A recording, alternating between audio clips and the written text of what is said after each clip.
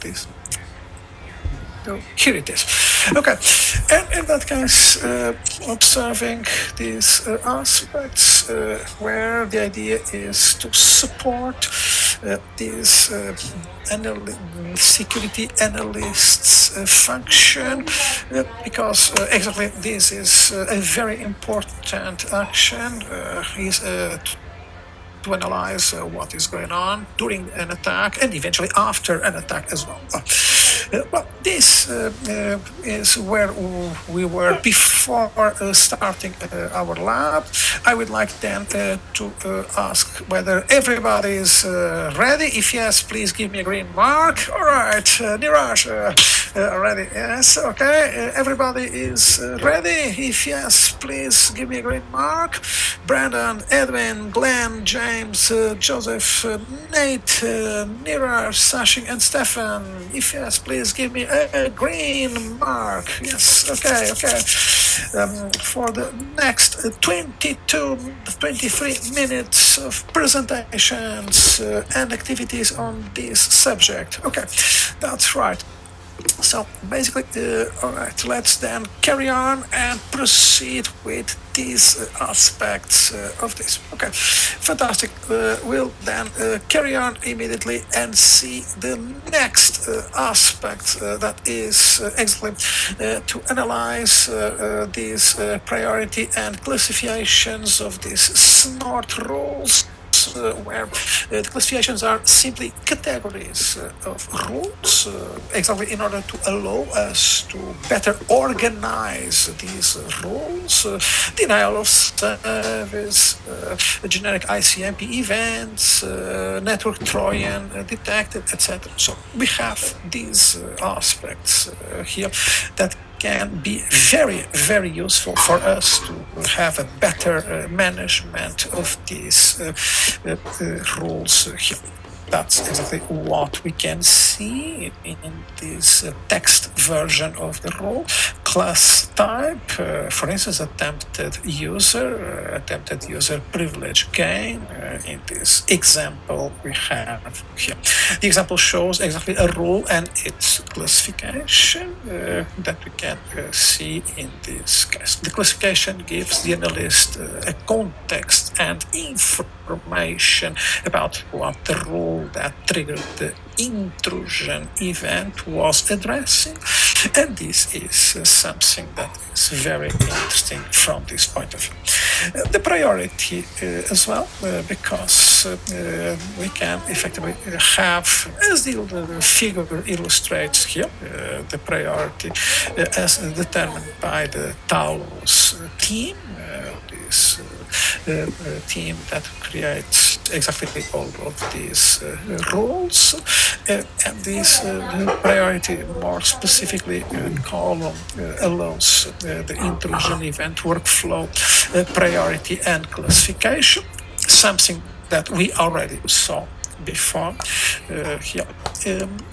When I've presented to you the different workflows based on priority, use exactly these, the priority defined here. Valid priorities are high, medium, and low.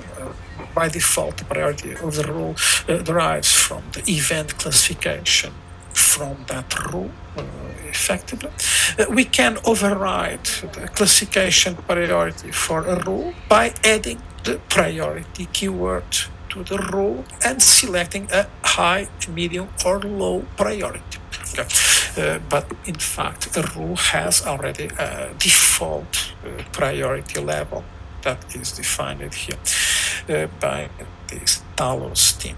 And that's it. We have these aspects defined in this one. This workflow, as we see, effectively associating the priority and the classification, drilling out these events based on the priority and the classification, what I mentioned to you, and it shows exactly this table where we can see this organized priority, as you may see. And these workflow lists events and respective classifications in order of event priority, along with the count showing how many times each event has occurred and some additional information. This screenshot is truncated, but effectively we have comprehensive information about this. The impact flags are here also interesting because we have several ranges in terms of the impact we may have in terms of the threats associated with the events. We have this here organized in a numeric manner. The impact one is impact that is a serious impact, effectively. That's why its color is red, effectively. They effectively use host profile data in order to determine if the affected host might be vulnerable to the attack. These impact flags, and they immediately indicate whether an event is potentially a real event or a false positive. Well, FMC displays impact level in the table view of intrusion events. The impact flags are shown there. And for each event, the system adds an impact level icon whose color indicates the correlation between intrusion data, network discovery data, vulnerability information. We have basically an index that is the mix that will indicate as impact in a general manner.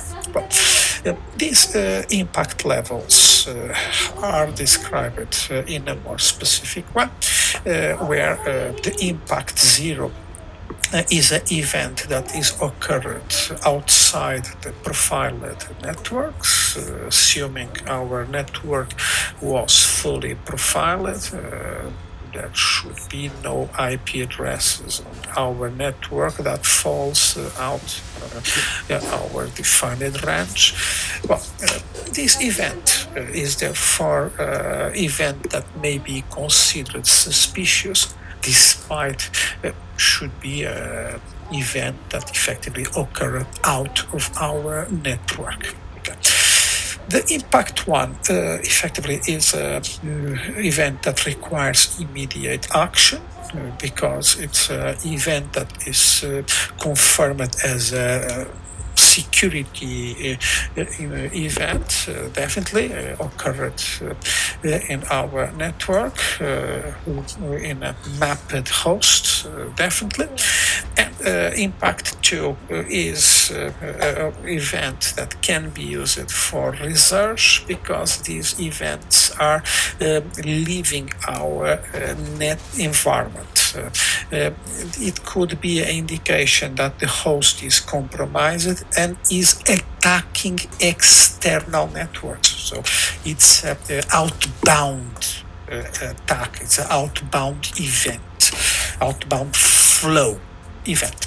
Well, the impact flag number 3. It's an event where either the source or the destination IP address of a host is within the defined range of our network.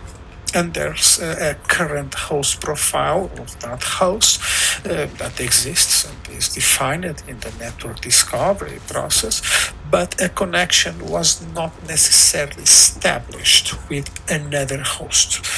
So it's an event that effectively does not configure, at this moment, does not configure a connection. We can keep it under eyes, under investigation. Okay.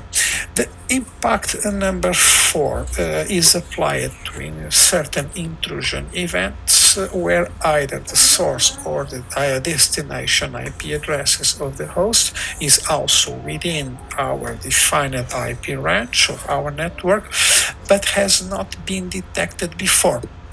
So only the range, but not the IP address. So the IP address was not identified. We know that that IP address is within our range, but that IP address effectively was not registered. We have no host profile about it. Well, that's effectively an event that is considered a minor event, effectively, but it may eventually be as well event associated a machine that has just arrived and puff was just attacked. So the attack was faster than the time the machine had to be detected and profiled. Well, we don't know. The fact is that we have no profile for a machine that was effectively associated with a security event. That is the impact flag number 4. Definitely, the impact flag number 1 is the most serious event and respective impact flag associated. Definitely, this is what we have here. Well, that's exactly the case. Occurred outside the profiled networks. Profiled host profiles are associated with external machines that are not in our range of these discovered devices. Unseen, so no host profile associated. Events that have no connections. Here we have impact flag associated with this example, as you may see. In this event by priority, we have this here. Okay. We have the impact flag number 2. In this case, this should be eventually a case because the machine is sending out traffic, is outbound connection. Okay. Here, what we have here, this is the black arrow. So the black arrow is associated with the dropped traffic. Okay. And here we have this impact flag number 1, the red one here, where typically we have serious attacks, we have vulnerabilities that have been exploited. So indications of compromise are associated to hosts associated with those events for sure, effectively, because this host definitely has exactly this, the indication of compromise, for sure. Since we have a flag type 1, we have a host that is vulnerable or compromised, effectively. This is very serious, very, very serious. Effectively, the idea is to analyze these concepts where the idea is to support this indication of compromises that are informations that indicate exactly the traffic, indicate that we have a host under control or under attack of hackers. So this IOC label typically allow us to have information about these hosts where we have one or several symptoms. The IOCs are serious symptoms that have issues, problems associated with these hosts. For instance, the CNC, command and control connected. Basically, if our FTD devices detect traffic towards a CNC URL, basically they have this index CNC connected. There's a serious symptom that this host is being controlled by a CNC URL. CNC site, or if you have effectively malware URL where it is connection there.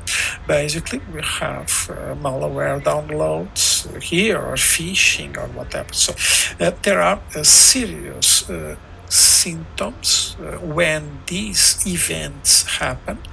We have tags because this indicates we have issues, symptoms associated with that. Okay, that's exactly what we have. These are the IOC's indications of compromise. Typically, what we have here in this case, IOCs, right? And this appears in this host profiles. Right, we have then these analysis tools, just like those we can see here. This context analysis explorer, where we can have graphical tools. The context explorer displays data on applications, application statistics, connections, geolocation, applications where we have issues associated with indications of compromise, intrusion events. You can see here traffic and intrusion events related here. In this case, we have this traffic and this line here, this brown line that is not very visible because the brown line is basically a flat line, as you may see, but we have this here that are the events. They could be effectively related, okay, and in this case, right. Okay, that's right, Brandon. Okay, yes, but we are about to finish. Yeah, that's right. So, in this case, the Context Explorer shows to us these aspects where typically we have here these structures and these. Yeah, sometimes I do Miriam and sometimes I do that. So eventually. That's fine. All right. Oh, hi, Stefan. Yeah. May you please mute your microphone, Stefan? Unmute your microphone. Yeah. Okay, just for a while. In that case, we have here this Context Explorer where we have these IOCs, typically where we have this graphic where we can click on the different slices of the cheese, and in this case, these will lead us to the machines or the events associated with machines that contribute to this cheese, and this is very nice. This will show to us these different aspects here. The dashboards are other aspects where we can use this here. These dashboards are updated in real time, where we have these structures here. Certain roles can effectively manipulate these dashboards, administrator or maintenance use or security analysts. There are different roles that can effectively use and manipulate these dashboards, as you may see. Some are pre-built dashboards. You can add other dashboards as well. We can effectively use these. We can have some widgets just like custom analysis widget, that is, for instance, a very, very customizable widget. You can add additional widgets here with these add widgets. And this is very nice because the dashboards being updated in real time, and likely the context explorer that is not updated in real time. Okay, we need to click in order to have it updated. But these dashboards widgets, as you may see, are customizable in real time, as you may see here. And we add the widgets in this manner. And here, as you may observe, you can add these sections. The dashboard has one or more tabs associated with these widgets. These widgets are grouped in three categories: analysis and reporting, miscellaneous, and operations. Operations associated with the status and overall health of this firepower system.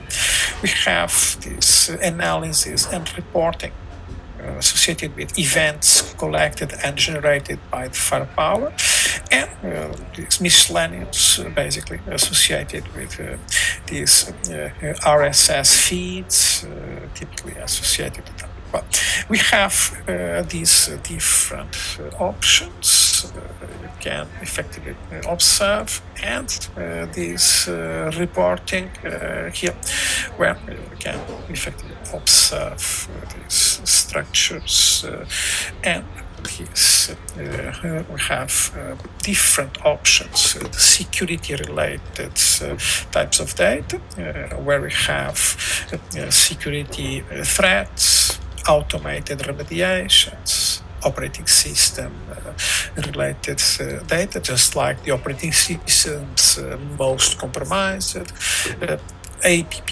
threats. The operations related, we have, for instance, new systems or new services or changes in network behavior. Compliance, we have different types, just like PCI, or HIPAA, for instance, or we have, for instance, operating system usage, we have user or group access, we have application segmentation, we have hosts in violation of the corporate policy. We have several types of data that can be effectively reported in these reporting capabilities. You have the reports and reports templates that can effectively be used in the appropriated reporting section. These can use it in an intuitive manner, as you may see. You have these options. These reports can be formatted in different files. Okay. And in this one, we have PDFs, CSV, or HTML format, and you can here customize them.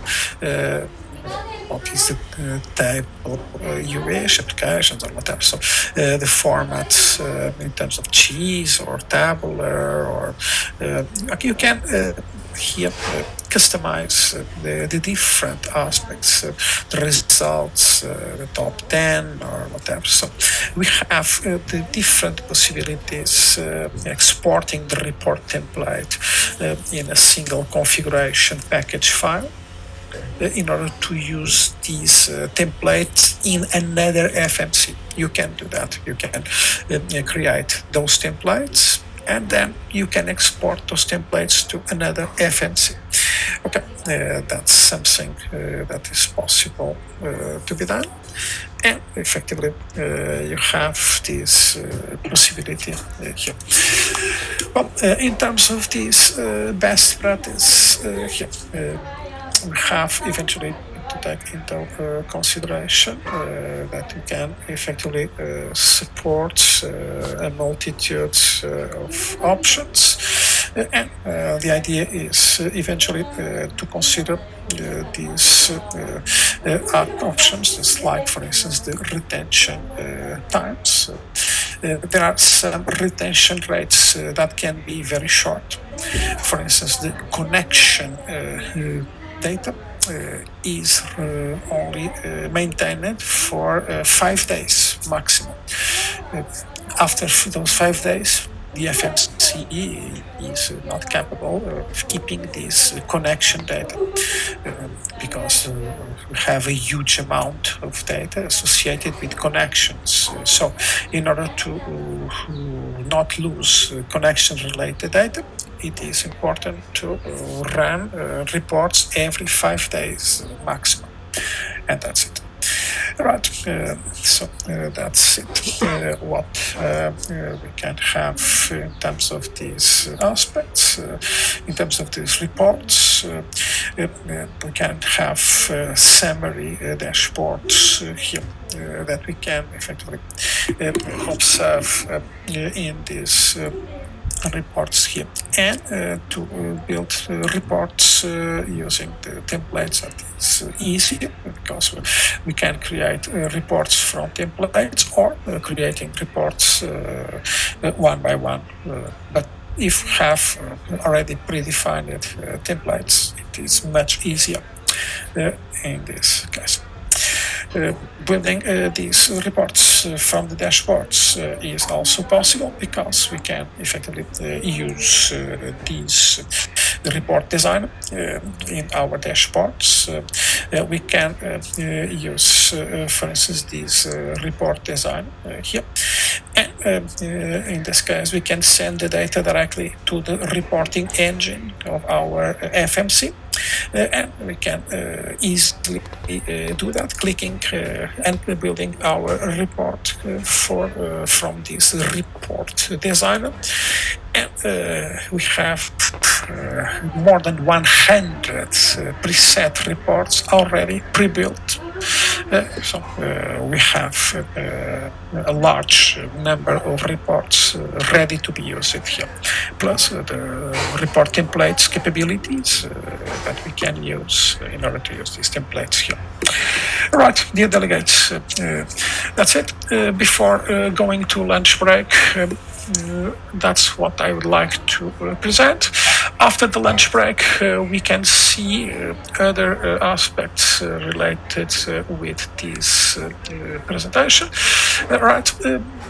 Just like walkthrough on a given breach, for instance, what to do in case of attack, etc. So, but eventually, I would like to them to suggest lunch break, and after the lunch break, we'll see these aspects associated with attack response. Right?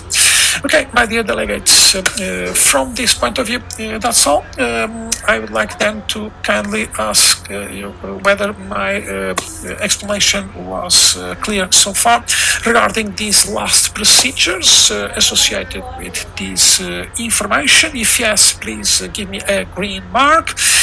If you need any additional clarification, please let me know, my dear friends. Okay, from Edwin to Stefan.